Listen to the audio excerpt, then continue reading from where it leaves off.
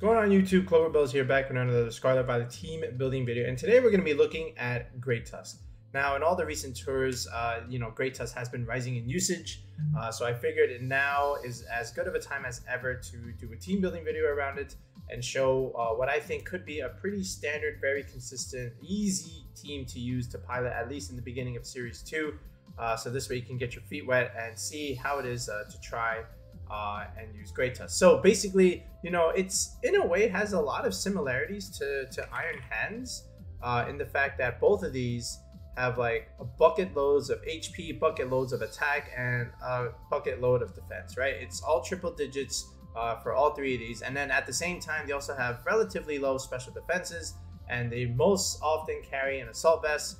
Although Great Tusk has a little bit more variety in terms of the items it can use. I've seen like Life Orb, I've seen Booster Energy, I've seen Focus Sash, mainly because with the Sash build, you might say, why? Well, that's because they run Headlong Rush and Close Combat. You're dropping defenses with both of these moves, so it's kind of hard to make use of that Assault Vest, right? So this is why a lot of these use a Focus Sash, but I have seen some builds where they just don't care and they just run, a Life Orb with Protect or like an Assault Vest, right? But you also have that fighting coverage, which makes you weak to Fairy, makes you weak to Roaring Moon Acrobatics, right? So, this one can kind of neutralize it because it has the electric typing, but the Fairy weakness is still there.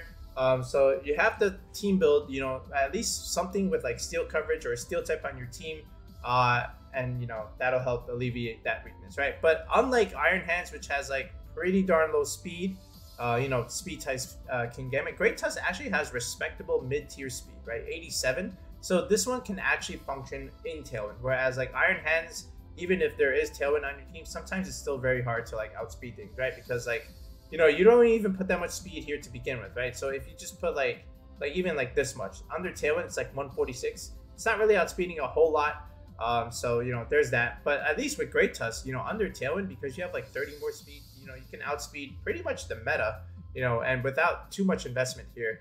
But yeah, that's the idea here. So you have like a good physical attacker. So now what you want to do is, again, I always like to say, you pick a strong Paradox, you surround it with like a pretty strong Fire, Water, Grass core, and then the last two slots are like your niche options, or just something to help alleviate some matchups that maybe Great Tusk or the team in general would probably have some trouble with, right? So from here, what we're going to do is now pick the 6 mons, and starting with this Fire, Water, Grass core that I like. So I like Talonflame, first of all, for a lot of reasons on Great Tusk teams at the moment, because basically you can go with Tailwind, right? And then what you can do with Great Tusk is you can Earthquake next to Talonflame, right? And that was something that was consistently done, within the last week and a half or so, just to like Earthquake spam. It's very easy and very standard, and it's not too much brain cells need to be thought when you can just click Tailwind, click the Earthquake button, right? So that's also really nice. And you may have seen stuff like this with Talonflame, Great Tusk, and then Gholdengo, right? And I like this a lot because for the same reason, I said I was going to do the Fire, Water, Grass, but I revealed the Steel type. But basically the same concept, right? Just like in Series 1, instead of Great Tusk here, you had the Garchomp, right? And with Garchomp, Gholdengo, and Talonflame as the core, same idea. You're able to Earthquake next to Talonflame, or you're able to just click Tailwind, click Make It Rain, bring one out, and when one falls, bring out the other one in the Tailwind, and you'll just go from there, right? So it's a similar kind of deal, with that ground coverage, which is really important, in the Iron Hands matchup. So Great Tusk does well there. So all the more reason to run it. But again, similar concept. So I'm just going to put these two ground moves back. But yeah, so then again, what's our Fire, Water, Grass core? We do have the Amoongus, of course, something to help in Trick Room. And, with Gholdengo, with having Nasty Plot, we're able to help redirect and set that up. You can even do like Gholdengo Amoongus leads in certain scenarios. Like if they just go like Trick Room out and they lead so passively, like you could just set up Nasty Plot in their face and then just like, not make them click Trick Room and then just click Make It Rain, stuff like that. Then from here, you can do the Iron Bundle, of course. Iron Bundle and Talonflame lead is very good in like mirror matchups because like you can click Priority Tailwind, and then you can just click Icy Wind, and then you have the speed control for life, and then Great Tusk and Gholdengo can just come in and just either click Make It Rain or Earthquake from there, right? So then as like a finisher, right? So like you have this this core of, Talonflame Amoongus Iron Bundle, right? This is your Fire, Water, Grass core. You have a strong physical attacker, you have a strong special attacker. Now I need like one more like closer. I need another finisher. I need something for like maybe in case Great Tusk can't do the job, I need one more faster, stronger physical option. And this is where, again, I like to pick the Roaring Moon. If you notice, I like Roaring Moon a lot just because, it's my kind of Pokemon, right? Where you have like a lot of speed, a lot of bulk, except for defense, and then the HP is also really good, right? I love bulky sweepers. If you haven't noticed, even since Sword and Shield, I always make them bulky. I always make them slower. So, I prefer the bulk in the long run. But yeah, this is it. So, and now what this allows us to do, right, is because the Tailwind is here, I don't have to put Tailwind on Roaring Moon anymore. I can use that slot and get another attack in, right? Which is really, really good in terms of like flexibility, right? So, but anyway, this is the 6. Again, the whole idea is you set up Tailwind. Great Tusk is great into the Iron Hands matchup. Great Tusk is great. And it's a great physical sweeper overall. And then what ends up happening sometimes too is if this is Terra Flying, which it will be, you can also Earthquake next to your own Roaring Moon, right? And that was a thing that was done in like some of these recent tournaments. You had a Dragon here where like you had either Hydreigon or maybe even Dragonite, and you could just Earthquake next to it, right? So it made a lot of sense. Sometimes you might see Tyranitar in this slot. I've seen that. Even like Sylveon in this slot also made a lot of sense. But I went with the Roaring Moon option. I think it's just a really, really good Paradox Pokemon, right? But either way, so this is the 6, and I like it a lot. So let's go ahead and reveal the GIFs. So we have Great Tusk here. We have the Talonflame for the Tailwind support. Then we have Gholdengo as your special sweeper. Iron Bundle can be also a special closer, special sweeper, but mainly used for like Icy Wind stuff, Freeze Dry against like opposing Roaring Moons, opposing Great Tusk, right? It makes a lot of sense. Your own Roaring Moon, just for like that big physical sweeper that can come in the end game and finish the job. Maybe even lead it. Like you could do like Iron Bundle and then Roaring Moon leads, and then just from there have like either Talonflame plus either Great Tusk or Gholdengo in the end, right? So it's very, very flexible. And then of course Amoongus comes in the back. Just for like redirection support or like trick room games, right? So that's the 6. Now what we're gonna do is we're gonna finish off these movesets and these items, and and then we'll do the EV spreads and a couple of test games, right, on Showdown Ladder. So let's go from there. Okay, so we'll start back here with Talonflame. So just to keep things like standard consistent, I do like of course Tailwind. Then from here, Priority Brave Bird with Gale Wings is also really nice. Good strong stab move, and then Will-O-Wisp. You can neuter those Iron Hands, those Roaring Moons, opposing Great Tusk. Will-O-Wisp is great. Now, again, you can force them to Terra Fire, but that's why you have the bundle here, right? You can pretty much just like make them do that, and then you have an advantage there. And then Taunt is really nice. You can deny setup, you can deny other Tailwind, you can deny other Trick Room. It's just a really, really good move on Talonflame. I like the Covert Cloak here, just in case they want to try and lead the Iron Hands and go for the fake out stuff. It's not going to work, right? And even like Soul Cure damage, right, or like secondary effects, the Talonflame can still set up and do just fine. Great Tusk here. So yes, you guessed, I like to play the Assault Vest way. And then Ice Spinner, I believe, to me, Ice Spinner is like a must on this thing, right? It's so good against Roaring Moon. If you can't touch it, if it's like Terra Flying, Ice Spinner is great. It's good against other flying types, good against the grass coverages. It's just a very solid, consistent move. And then over here, you can do close combat. I think it's very, very good stab. It's just a lot of power. It makes a lot of sense. But I've been experimenting with like Brick Break. Because there's that Screens team running around. The 45 Mice team, along with Ali VGC, and I just wanted to like, man, if they set up screens, I'm kind of in a tough spot here. So I kind of needed a way to break that. So, I was like testing both close combat and Brick Break, and both were fine. But it's just like when I ran into that matchup, I was like, oh man, I cannot break through this. So I just slapped on Brick Break here, and it was good. All right, then Gholdengo here. So make it rain, Shadow Ball, of course. Nasty Plot and Protect. And I like to play this offensively, Life Orb, and we're gonna use like a very bulky Gholdengo, a very slow, bulky Gholdengo. Same with Great Tusk, and also the same for Roaring Moon, believe it or not. But the whole idea is like you're trying to utilize this Tailwind where you still outspeed the meta, but still have the bulk where you can like take these hits, right, and then just KO them right back. And it makes sense, right, because we're a Life Orb user, so you kind of want a lot of HP to compensate for this 1/10 reduction in your HP, right, every time you're attacking. So that's how I like to do it with Life Orb. Amoongus, of course, Regenerator, another standard set, Rage Powder, Spore, Clear Smog, and then Pollen Puff. You know, the healing is nice, you know, especially with paired with Gholdengo, right? If you're losing all this HP, you can heal it right back. Same with Great Tusk and Roaring Moon. You know, it's just a really nice move. And then with Pollen Puff, you're able to deal super effective damage against like another Roaring Moon, even, you know, a Brute Bonnet that's rising, even Meowscarada that's still running around a little bit. Pollen Puff just makes a lot of sense. Bug coverage is good in Series 2. It's nice. And then over here, Rocky Helmet, you know, just a little bit of chip damage against physical attackers like an Arcanine that wants to try and break through and go into the Gholdengo. This is why they run safety goggles, by the way. So, you know, there's that. But either way, you know, if you don't like Rocky Helmet, there's a lot of options. You can go Citrus Berry for a little bit more recovery. It's also fine. Or you can use Cobra Berry, which I've seen a few now because the Roaring Moon acrobatic stuff, it does a lot of damage, and you know, if you don't EV your Amoongus properly, it'll just KO it. So you could just compensate that if you want to do a Cobra Berry spread. That I think that's okay.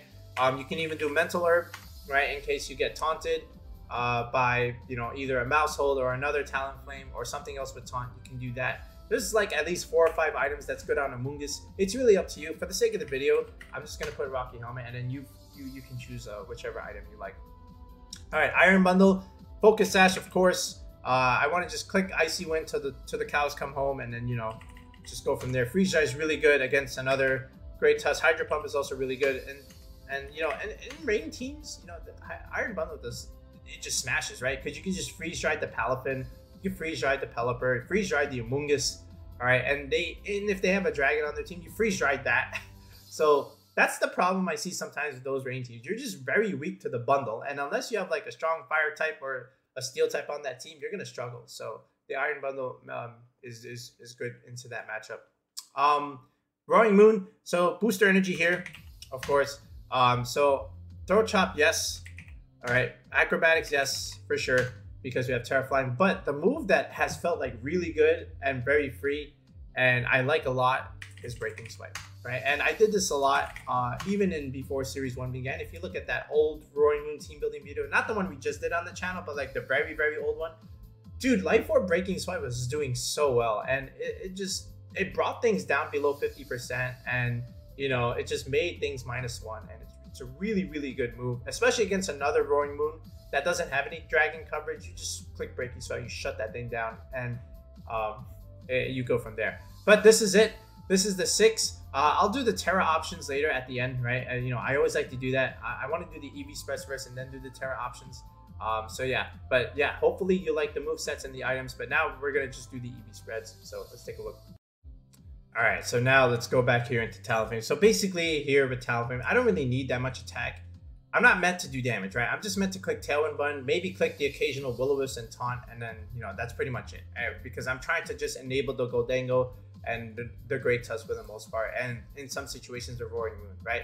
So yes, I'm gonna go max speed, I'm gonna go jolly, right? But I'm not gonna go into attack, right? I'm gonna go into pretty much all of my HP, right? Just to leave a little bit of bulk here, just so that I can spread out my EVs and round them out.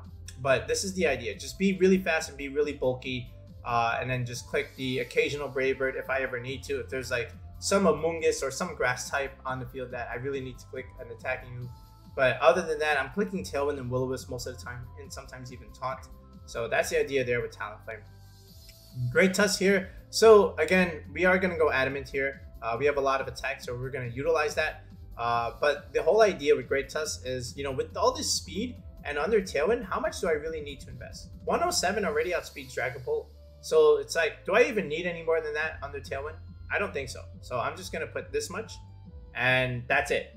That's all the speed I want. Now, I've seen some Great Tusks do this, where they go to like about 236 investment for 137. And this is to outspeed modest Gholdengo, right? So if you want to do that, sure, you can do that, right?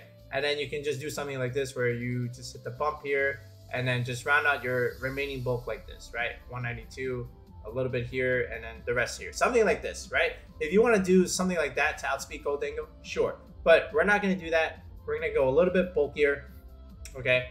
And we'll leave it here. But in terms of, yeah, because this is like the third EV bump, by the way. And if you don't know what EV benchmarks or EV bumps are, again, comment in the video. But I explain it every time, and I explain it during coaching, which I will advertise at the end of the video. But for the sake of time, you know, I will leave it here at the third benchmark. You see how you go from 196 to 198? The stat is increasing by 2 points, right, instead of 1.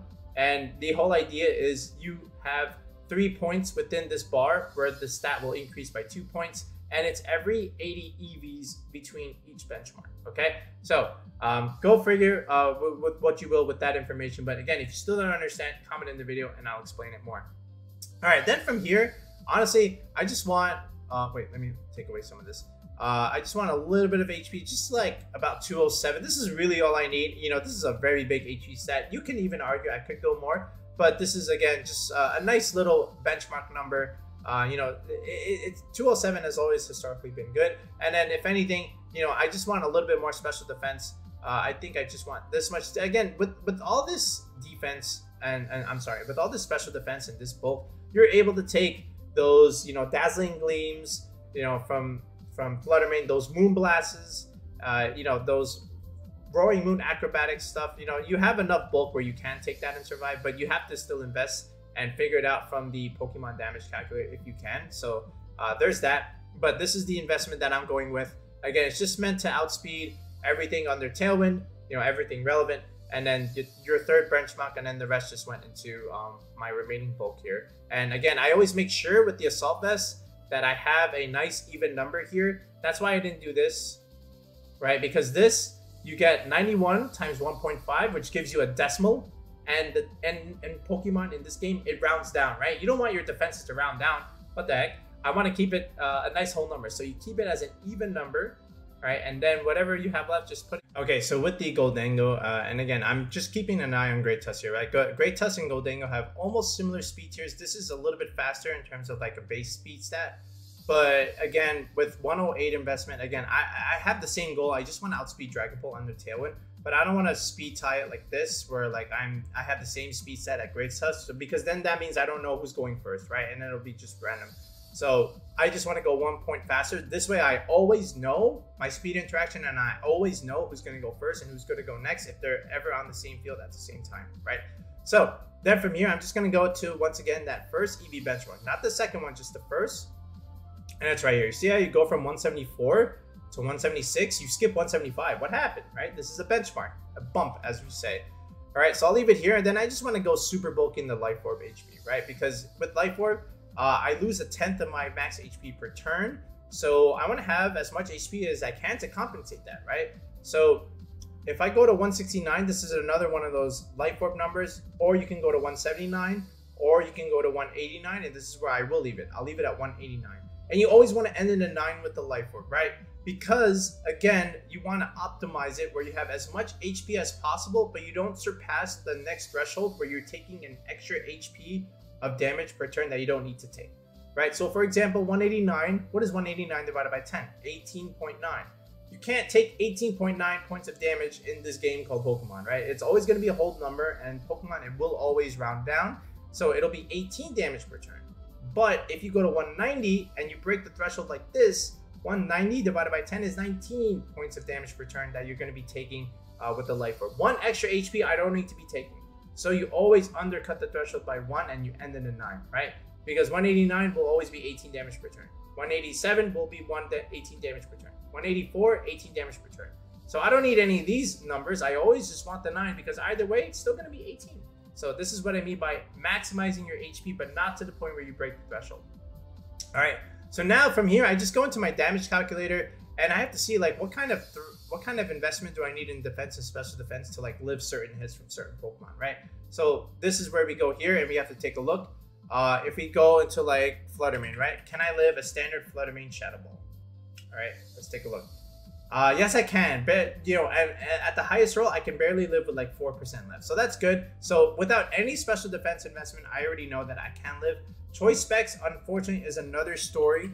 So if they have choice specs, you're out of luck, because that'll just kill you, and you can't really invest so much here, because no matter how much you do, it's still going to kill you. Like, this is still a pretty favorable roll for them. So, and then you don't even have any in your special attack anyway, right? So that's not good. So choice specs, you're out of luck there. What about like Roaring Moon stuff?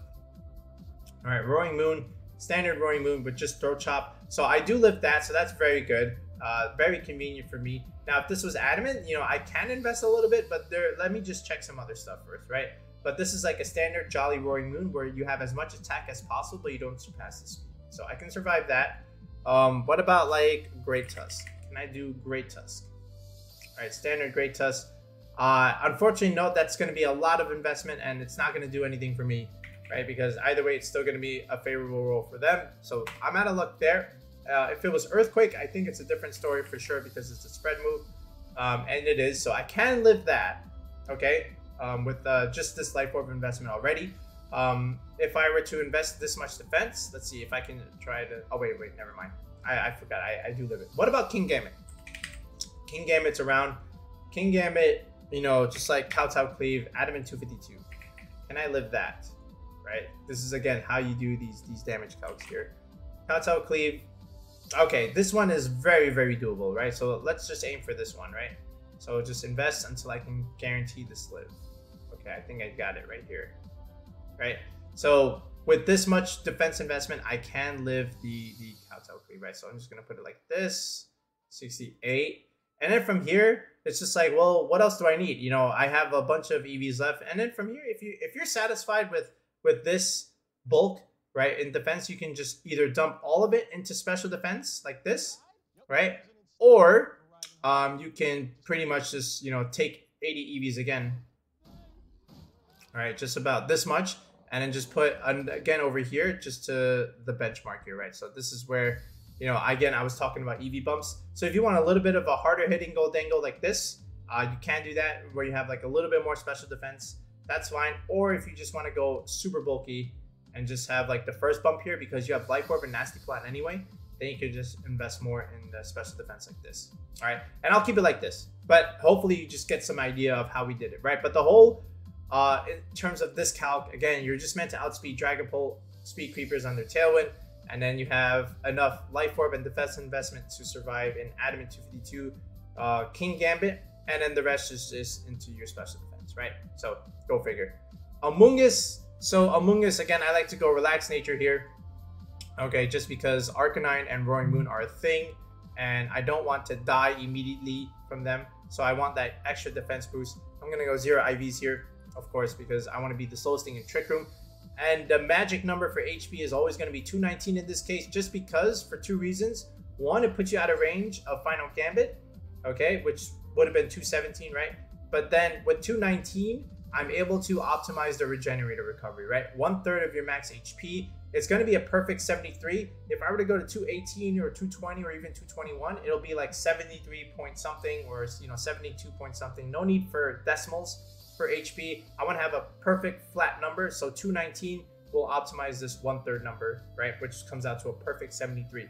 Then from here, I go into the damage calculator. I go into Amoongus, all right, and I invest at level 50, 236 EVs for that 219 stat. Then I go into Roaring Moon. Okay, I go here, a standard Roaring Moon set. Acrobatics does a lot. Terra Flying, again, will probably do a lot, yep, but then I remove the booster energy so it gets a boost, and this is it. So this is still very doable. Now I just have to put Amoongus into relaxed nature, right? And there it is. And now you can see, okay, yeah, I can definitely do this. So let's start investing into defense until I can guarantee this live.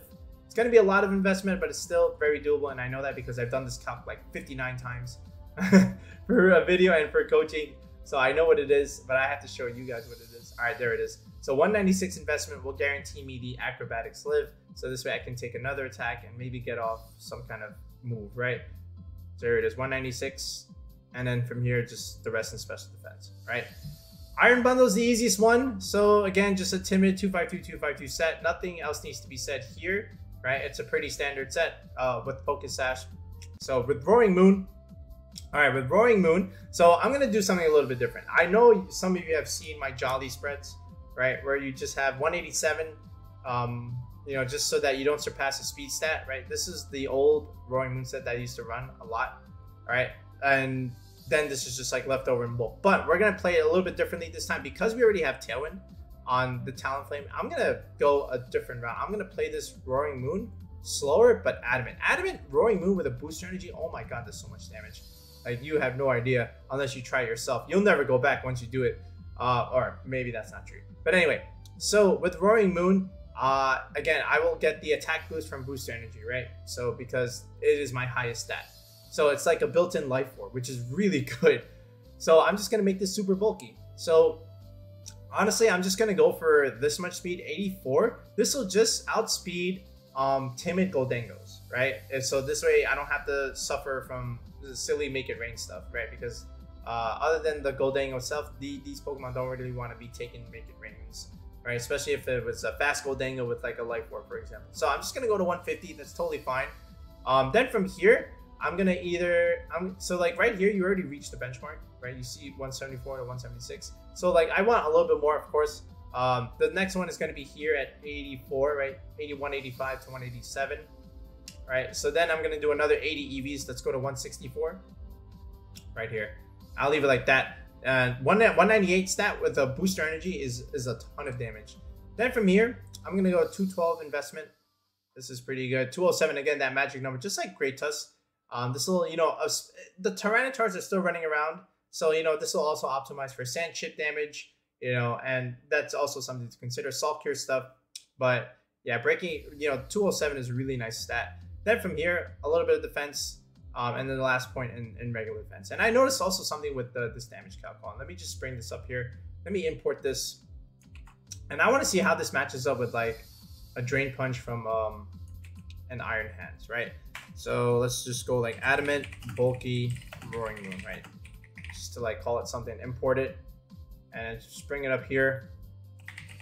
Adamant, Roaring, Bulky Moon, and then let me just go to like Iron Hands, for example, right? Iron Hands, okay, 50. All right, let's say it's Adamant, of course, and then let's say it was Drain Punch, right? How does this take it? Does it take it well? All right, Drain Punch. All right, does a lot of damage.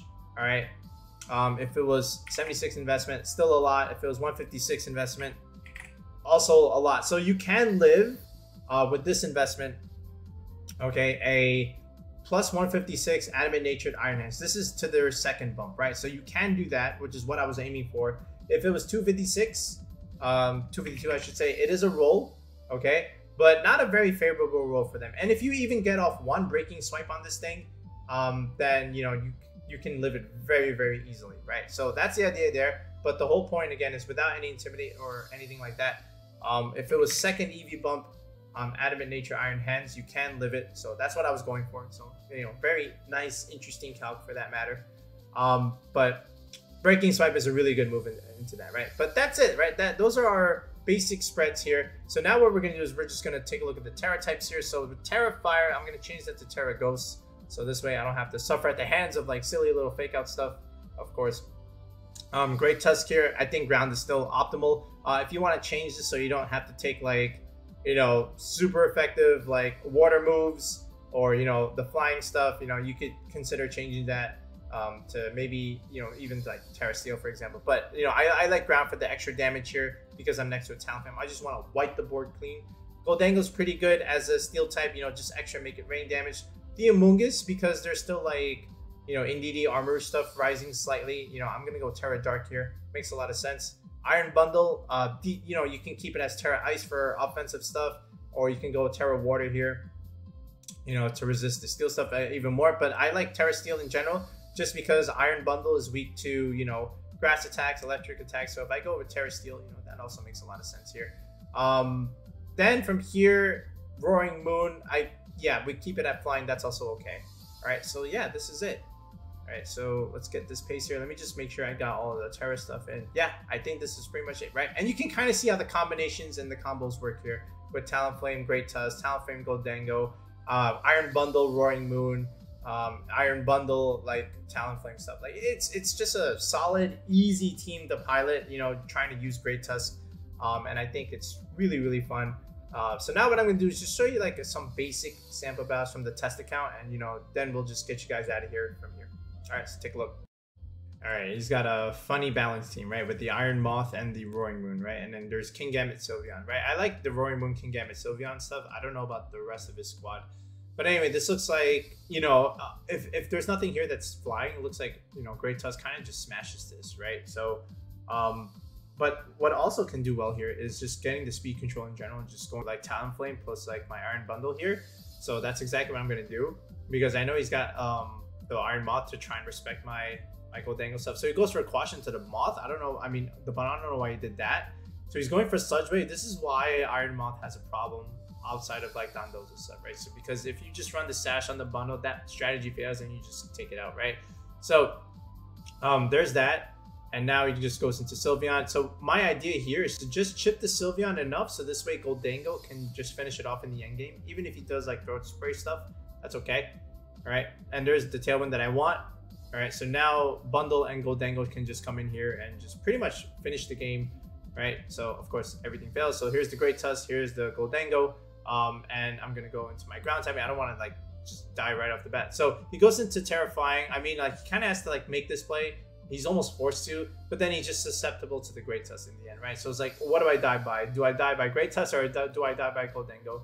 So I want to remove the Sableye here because, you know, that was the more important slot. The Sylveon here, it doesn't really matter too much. And he went for Terra Blast anyway, so that's good. So now it's just Roaring Moon. But again, remember, I have Tailwind, right? So I outspeed everything here. This is just a simple Earthquake. He can't Terra Flying anymore because he committed the Terra to the Sylveon. So this is the freest Earthquake I've ever seen, right? There's the Earthquake. Roaring Moon, if it goes for Acrobatics, we should live anyway. Yep, see, there it is. And now we just have one more turn and just smashes it, right? Now, again, if he protected and then maybe could have potentially picked up a KO, right? Because he did a lot of damage with that Acrobatic, but apparently he did not have Protect. So, or maybe he didn't think of clicking it. But I think I could have taken one more hit. It really all depends on what his other move slot was, right? But, you know, he did have the attack boost, so, you know, he was going to be slower anyway. But this is why I like the value of Tailwind is important, right? So that's how we finish off that game. So let's take a look at another one. All right, we got this the weird Dondozo Tatsugiri one. This is the gimmick one. This will never work in like the higher level stuff or like the tournament play stuff. So basically, again, if you don't know how it works, the idea is this Tatsugiri for sure has the Toxic Orb. It's gonna kill itself, and then the Flamigo comes in, copies the Dondozo boost, and now you have two things on the field that have like these super strong boosts. Right, and then, you know, even a Nyla can just click Final Gambit on something over here, right? But the idea, again, is like, if I just burn everything, none of that boost matters, right? So here's the Great Tusk, here's the Talonflame. So, you know, again, I saw that he didn't have any, like, flying resist other than the Flamigo, which I was prepared to deal with, like, Will-O-Wisp stuff. So here's Tatsugiri Annihilate. Again, this is totally fine. So there's the Endure, right? Here's my Tailwind. Here's my Earthquake, all right? Does a bunch of damage. He goes into Endure on his own Tatsugiri and then drops. And there's the Toxic Orb, right? So here's Dondozo, of course. Again, it's going to get all these speed boosts. But again, it's a 2-on-1 situation. So we just burned the Dondozo. Congratulations. And now we just Earthquake it nilly. And then there's that little bit of chip damage there.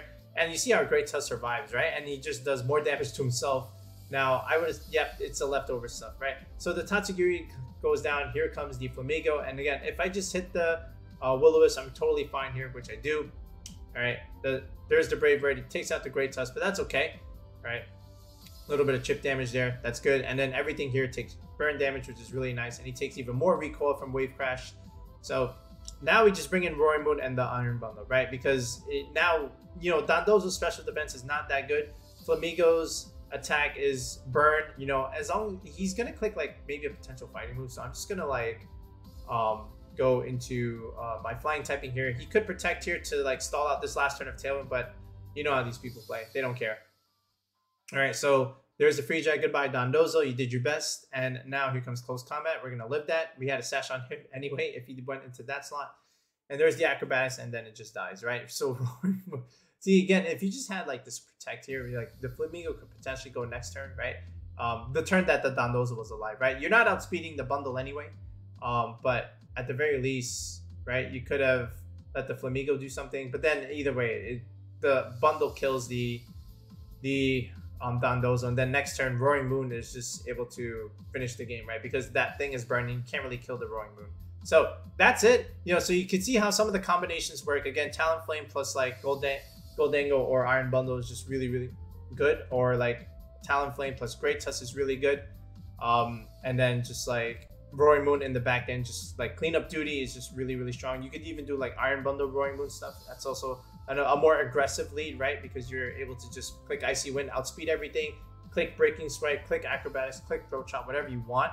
But it's a fun team. But again, if you want teams made like this, again, check it out on coaching on the channel. We just passed like 50 tier subs, which is actually really, really good. But again, if you want a team built with like full EV spreads like this, sit down in the Discord call with me one-on-one, where I can teach you how to do these EV spreads. It's a tier 3 sub to the channel. Link is in the video description. There's a join button with every video, so same idea there. If you check the comments section, again, we also advertise it there. If you have a squad that you have yourself already, that's a tier 2 sub to the channel. All right, and you can just submit your PokePaste to me over Discord. I'll take a look at it. I'll fix it up a little bit. I'll give you some feedback, and I'll give you back the team. Tier 2 sub to the channel, same place, video description. Check the comment section or click the join button on the channel. We'll be back with another video in the next one, guys. Peace out and have a good one.